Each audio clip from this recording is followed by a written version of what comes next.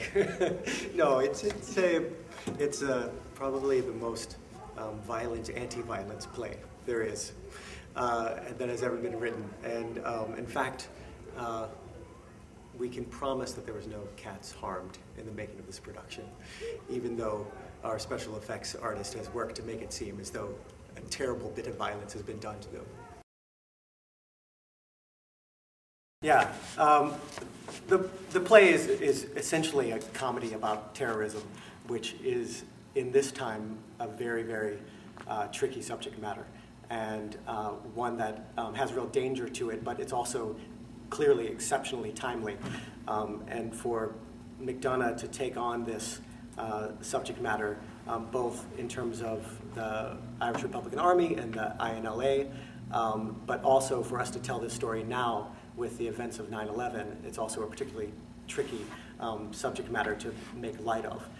But McDonough, the playwright, is absolutely exploring what happens to an ideal that becomes perverted, that goes too far and turns in on itself and becomes something else.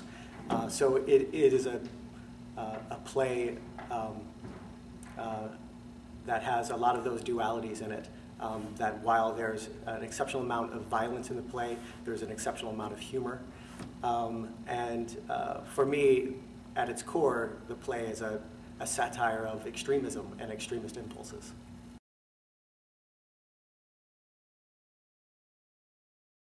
I think what's interesting about the extremist and the extreme quality of Porig is that he loves his cat more than anything in the world. And I think all of us know what it's like to be so deeply in love with something, a person, an object, that we lose track of the bigger picture. And I think everything that Porig does, I think he thinks he's doing the right thing. I think, you know, he believes that they have killed his cat and they must pay. Just like the people who, like the English who are in Britain, they have no right to be there. They must get out. And if they won't get out by us telling them in peaceful ways, then we will force them out. And I think that's what's challenging for me, is to make it really believable and really mean something to me. And personally, I remember when I was a kid, I had a turtle that I loved. And my sister, when she just got her permit, she ran over my turtle.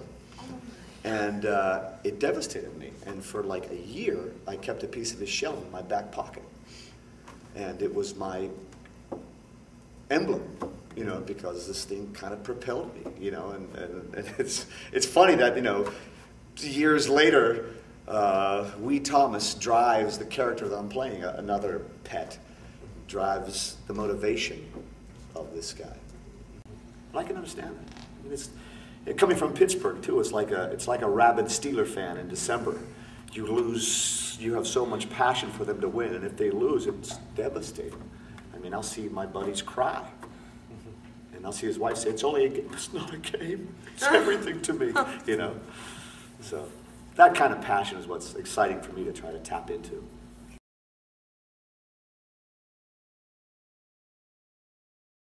Not natural for me. I mean, I'm a strong person and I can assert myself, but there's mostly girls in my family, so there's a lot of manners. So there's not a lot of interrupting, and everyone, like, sign of respect is... We have no manners. No, all the time, all the time. So I'm a thinking person and a quiet person, and I'll think about stuff, and then I'll try and discuss it, and that's not how we roll here. Here it's like, all right, like, let's do it, and just like jumping in all the way, and really finding volume a lot is a good way with the guys to get focus. But yeah, no, asserting myself, playing Mairead is, she has different tactics for achieving like things that than I would normally do. She's she's a girl boy kind of a thing. She's more of a tomboy than I am, and so like on stage, like I can find that and I can get into it. And sometimes I'll start to do like a Keira tactic. I'm like, that's not how she would do this at all. So then I have to like come at it a different way. And then the other challenge is, you know, coming into rehearsal, like stepping out of Keira kind of, and like gearing up for being Mairead on stage, and then stepping off stage or like during notes or something, being like, I'm listening to what you're saying right now. I'm not going to shoot you with my rifle. Right. Like, you can discuss with me. It's really frightening to give notes to actors with guns. Because, I mean, that's one of the challenges, I think, of rehearsing this play, is that you have to really in rehearsal, you have to break the play apart into individual beats and moments. But this play that lives at such a high intensity, it's difficult to take a small beat of the play, examine it, and let it live at the kind of intensity that it will live in the performance. And so it's a difficult challenge to try to force ourselves to slow down, to make sure that we're being really specific with the work, and trust that when we start telling the story in flow, that it will live at the kind of intensity that we think it needs to. So that's a really difficult thing to do. It is. It's exhausting as well. Yeah. These guys are bringing an incredible amount of energy to the rehearsal room every day. And it's a marathon to rehearse this play.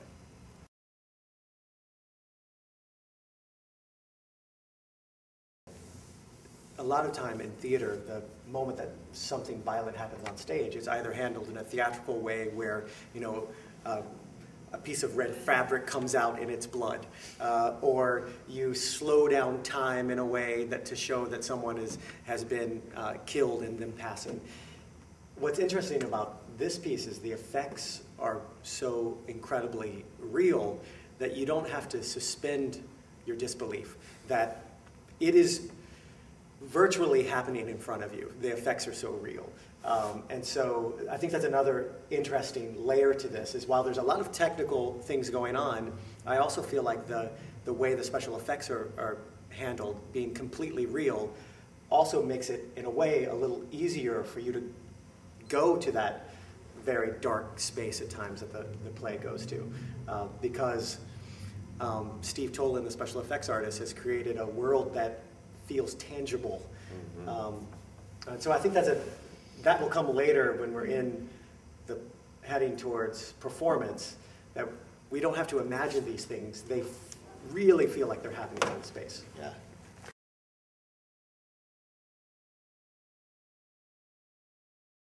The genre that this play has inspired is called in your face. And there's a movement in English theater that is exceptionally directly, literally in your face. And the Grandel could not be a better space for that. The Grandel, I love the intimacy of it, that the audience wraps around the stage. All of the great humor and hilarity of this piece is very accessible because of that proximity, and so too all of the incredible physical violence in the play. It will be an exceptionally immediate experience for audience members, that they will very much be in the room with these psychopaths and extremists, and that proximity is really, really exciting.